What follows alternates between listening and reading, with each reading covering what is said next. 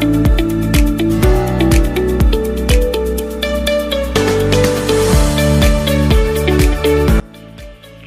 phagocytosis is a process, we chose to model it in the easiest and the simplest way possible.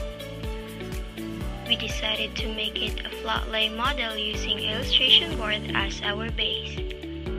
The clays that we used are for the model itself, consisting the phagocyte cell, the united pump, and phagocyte, lysosome, phagolysosome, and the waste materials. As for the labels, we cut out bond paper's illustration board so that the structure of the bond paper will not be weak. Good day, everyone! My name is Sachi Kyra Uy. Mayor of Awadapulan. Trixie Rabaya. Kay Antopina. Stephanie S. Juarez. Jude Pamulagan. Meljak Luis C. Igot. Leonardo M. Amora III. And we are students from grade 11 VIRCHOW. Have you ever wondered why viruses and infectious agents invade a cell to start an infection? Many cells need to bring a variety of materials like bacteria, dead host cells, debris from other cells into their cytoplasm. Large objects such as viruses, bacteria, or other particles are too large to use small channels to transport through the plasma membrane. As a result, cells engulf the larger objects and pull them in. The process known as endocytosis can be classified into several types, one of which is phagocytosis.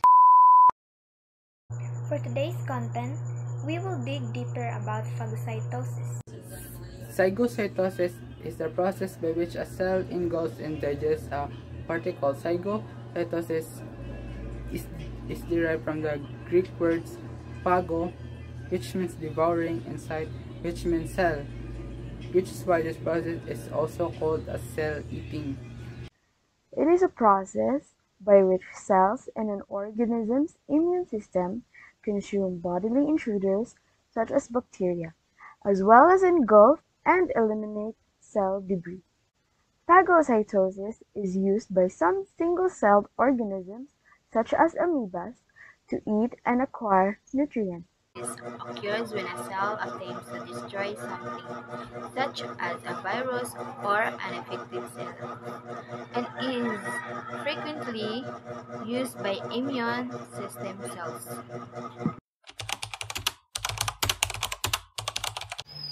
Cells have to complete some steps in order to successfully phagocytize something.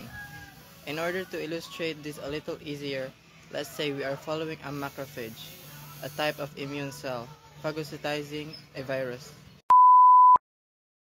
First process of the phagocytosis is the unity of the pump, or pathogen-associated molecular pattern and phagocyte. Since they will unite, they will form like into a capsule. Imagine a capsule and imagine it is the pump and the phagocyte uniting. This phagocyte is stuck into the cell while the pump is outside. In short, the phagocyte is waiting for the unity between the pump and itself. After their unity, they will be surrounded by a phagosome. Phagosome is the one who protects the pump and phagocyte once they are united. Since they are now united in the phagosome, they are now coated inside the cell in the cell membrane. Once these two will enter the cell, they will face the cell membrane's lysosome. Lysosome contains enzymes or pathogens. So, the killing of pathogens occurs here since this is the main idea of the topic. To allow macrophage and neutrophils to kill the pathogens inside the cell, and by that, the capsule inside phagosome and lysosome will unite. Once they will be united, it will be called as phagolysosome. If these two will unite already, that will be the time of killing the microsome or pathogens. If those are killed, the process is called exocytosis. Exocytosis serves as the door so that the waste materials can leave the cell because they can stay inside the cell.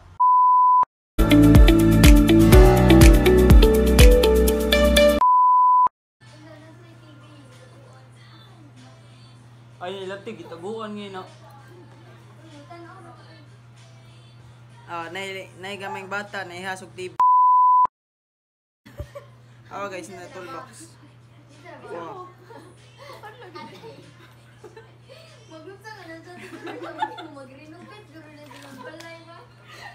Sponsored by alcohol sanitizer.